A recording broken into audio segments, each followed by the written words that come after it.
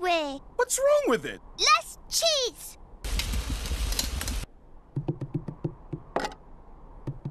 More macaroni.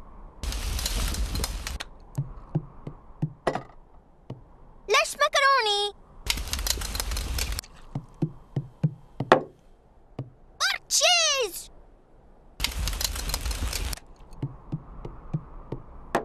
More cheese and macaroni.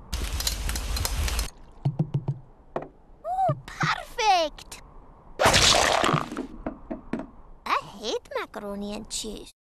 It's no secret that the Sonic the Hedgehog fanbase is one of the most tumultuous in gaming, and depending on when you join this speedy blue ship, you may hold different sentiments about the state of the franchise. If you were a fan from the start, I'm sure that the perspective of watching the peaks and valleys of the franchise has likely not been easy. When I was integrated into the series at a very young age, Sonic was still searching for itself as a series in the mid to late 2000s with really gimmicky games like Black Knight, Unleashed, etc. Still, despite not witnessing the mood change from the adventure era to Sonic 06, it's still been a roller coaster, just going from Sonic Generations to Sonic Boom and surfacing back with Sonic Mania. So now that I'm older and have long exited the childhood part of my Sonic fandom, I view everything through slightly jaded yet sympathetic eyes. With that in mind, a recent tweet caught my attention and truly made me process the state we've left the Sonic fanbase in for the next generation of fans. There are young kids out there who are getting their first Sonic experience from the Wii U deal period or from polar opposite times of Sonic Mania and Forces. And while I don't agree with bullying kids just because they enjoy an objectively mediocre game like Forces, it does bring attention to the fact that this will shape a very different fan than someone who came up on Colors and Generations or on the Genesis titles or on the Adventure era games. There is a clear split between players who hold bias toward Mania and what part of Sonic it represents, and to those who wholeheartedly enjoy the current state of modern Sonic a la Forces. Ultimately, I think Sonic Frontiers will be crucial in cementing how this next generation of Sonic fans will view the franchise. Let's talk about it.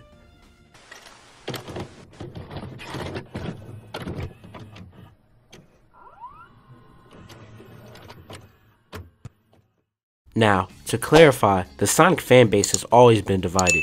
Ever since the series took the leap into 3D on the Dreamcast, there has always been a discourse. Some people love what the Genesis titles established, and others love the 3D reimagination of what Sonic is. The problem comes in when the series begins to stumble throughout the 2000s as it tries to find something that sticks in terms of a great 3D Sonic title. They were bound to have some good moments, like the day stages in Unleashed, or Sonic Colors or Generations. But for many, nothing was able to satisfy enough of the fanbase for us to stop complaining.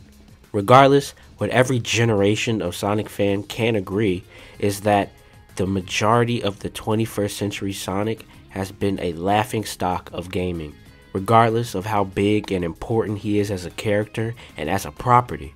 So, as we are hopeful for a consistent period of rejuvenation and a return to consecutive great games, the fans coming up under us have to work with the shambled state of the base that we've left as a result of 20 years of discord. Looking towards Frontiers, I hope the game is so well put together that it can act as a non-anniversary related closure to the latest stint of Sonic strife in the fanbase. In recent times, it seems as if the easiest way to please a fanbase is to make a game that does its best Breath of the Wild impression from both a visual standpoint and scope standpoint. Not to pre-dismiss what Frontiers will ultimately become, but the game is already advertising itself in its earliest promotions as a high-velocity open zone freedom with different biomes and landscapes, which to me and to many others rings similar ideas to some of the best games in the last few years, like the aforementioned Breath of the Wild, Super Mario Odyssey, and more. And as we see more prominent franchises like Kirby and Pokemon take up on these same buzzwords in the promotion of their latest flagship titles, we start to see the direction that titles need to take in order to satisfy these increasingly discordant fan bases. So, if Frontiers does deliver on these hints on an open world and expansive claims, it sparks some discussion on what happens next depending on fan reaction. It may be in some bias, but I continue to look back at Sonic Adventure 2. Much of the response of the 3D titles that followed SA2 was compared to it as a basis of satisfaction. So, let's say Frontiers manages to finally do it. After Forces, after Lost World, after Colors, Unleashed Heroes, etc., what if Frontiers manages to garner the best response and legacy from a 3D Sonic title since the Adventure era? Where does Sonic go from there?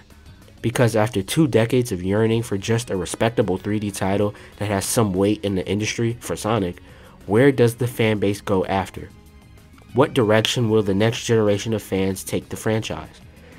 Even if we reach the 3D Sonic mountaintop once again, a section of fans will still never feel satisfied until they get some spiritual successor to Sonic Mania. I suggest all of these things to point out that we have really left the conversation and environment of the fanbase in a really subpar place for these young fans that are coming in at a quicker rate than ever before due to the movies.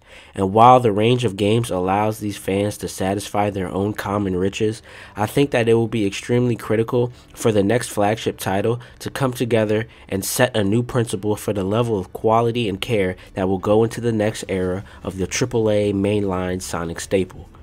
After all of this dissatisfaction and disagreements, all these years poking fun at the more gimmicky titles or the punching bags of the industry like Sonic 06 and Rise of Lyric, or even putting the seemingly outlier outstanding titles like Generations, Mania, or even Colors on too high of a pedestal to continue to look down on whatever followed, I think that it is just due for Sonic to have a square one moment.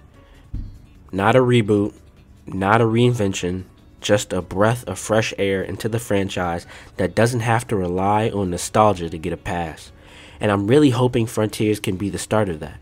Because to put it flatly, the discussions that I see on the Sonic games people do or don't enjoy needs to change in a positive light. The movies were a huge boost to Sonic's popularity as a whole, and I know it always comes back to this whenever I discuss the Sonic fanbase, but Sonic is one of the most legendary and crucial figures in the relatively young history of the video game industry, and compared to his peers, it has just been rough. The character deserves better, and the discourse surrounding Sonic needs to reflect that. Hopefully this holiday marks a new chapter that sets the franchise up for something of a renaissance era for Sonic, because I need something to spark that joy and excitement again about a new Sonic concept. With that in mind, what do you think about the current state of the Sonic fanbase? What is your biggest worry about the direction the next generation of fans may take the series? What do you expect from Sonic Frontiers? And most importantly, which era of Sonic do you heavily connect to your childhood? Which is your favorite? Let me know in the comments below. If you made it to the end of the video, I truly appreciate you. If you enjoyed, don't forget to leave a like and subscribe. We are almost at 1,000 friends. And as always, take care, good game, and thank you for watching. Peace.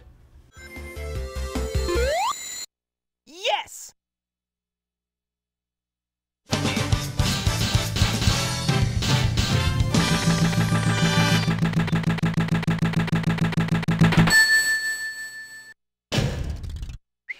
That was cool!